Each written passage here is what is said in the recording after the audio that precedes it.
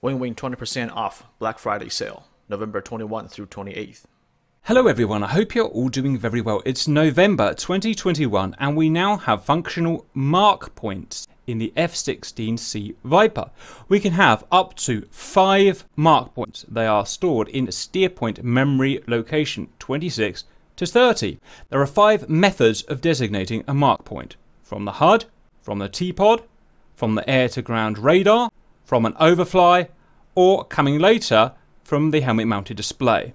The 3 main uses of mark points are marking a target or a point of interest for later use, or setting to a current steer point, or sharing on the data link with other aircraft, which again will come later. We're going to show everything that we can show at the moment with this scenario.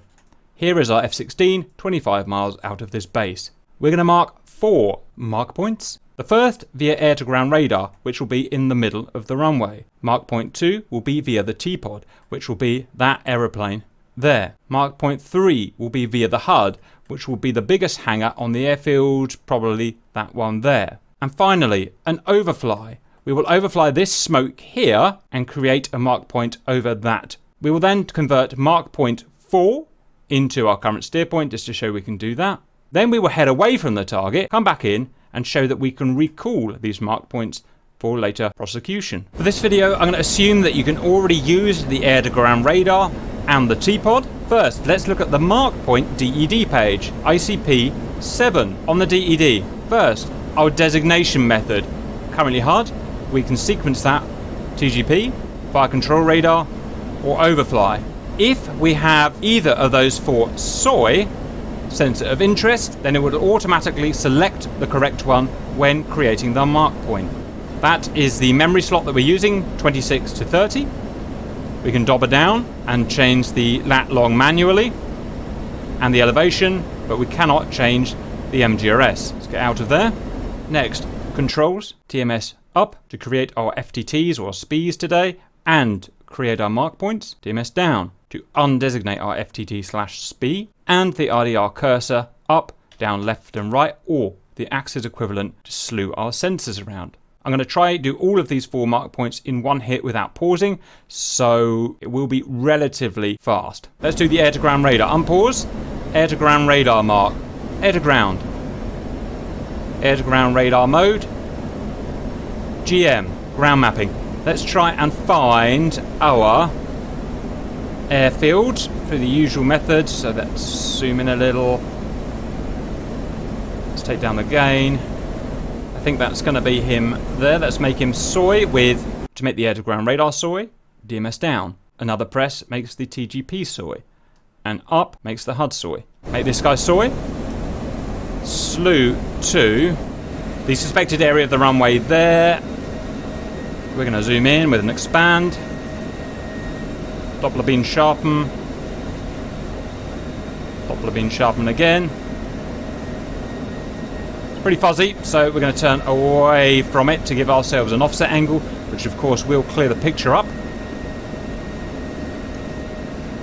There we go, that's a lot better. Zoom in. Okay, let's move the cursor to the runway.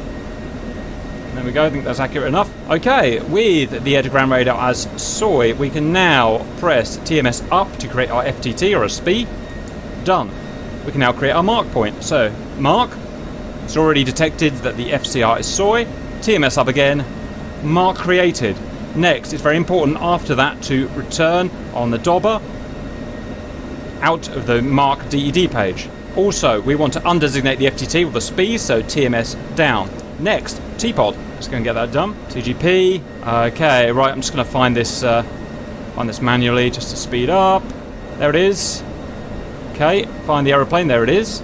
I'm going to go narrow field of view. That's accurate enough for our purposes.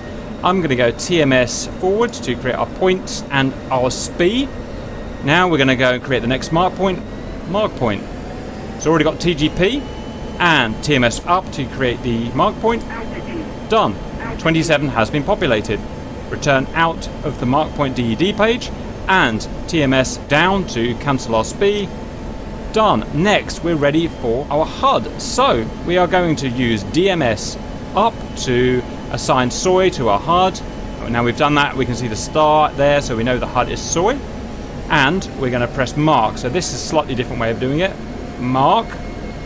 You can see a dot appears in our velocity vector or flight path marker there. Next, we're going to use our radar slew keys to move a reticle out of our flight path marker. Currently this is stabilized to the aircraft, not the ground. If we press TMS up once, it's now stabilized to the ground. Much easier to command. Next, let's go and find our hangar. There is our hangar. Let's have a quick check at our DED page. You can see HUD is already selected, and press TMS up, and slot 28 has been populated. Next, again, always return away from the DED page and TMS down to make sure any SPI is cancelled. Finally, we're going to do our overfly. So, air-to-air mode, mark. It's already got overfly selected because it knows what you're trying to do. Burner on. There is our smoke. As we go over the smoke with the mark DED page selected, I'm going to press TMS up and it will create our overfly. And press memory slot 29. Next, if we want to create a selected mark as our current steer point, then we press M select. Whilst we have it selected in the DED page, it's now our current steer point. And finally, I'm going to head away, speed up, head away. In fact, I'm going to remove it here. Let's just say I'm doing another part of the mission now, blah, blah, blah, blah, blah. Now I'm going to turn back and come in. Now I want to recool these mark points so I can go and put some bombs on them. So let's turn around and roughly face. I'm just going to pause it so I've got some talking time here.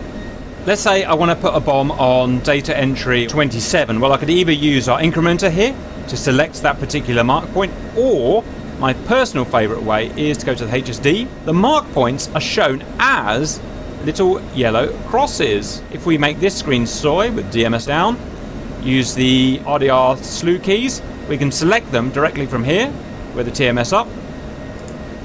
And now we've selected that particular mark point, which is data entry 27, and created a SPI. We can now hit air to ground mode, go and drop a bomb on it, or launch a JSOW, or whatever we want to do. So that shows the 4 current ways of designating mark points, converting mark points into a current steer point, and then later recalling any of those mark points via the ICP DED or the HSD for later prosecution. I hope that was useful and see you later.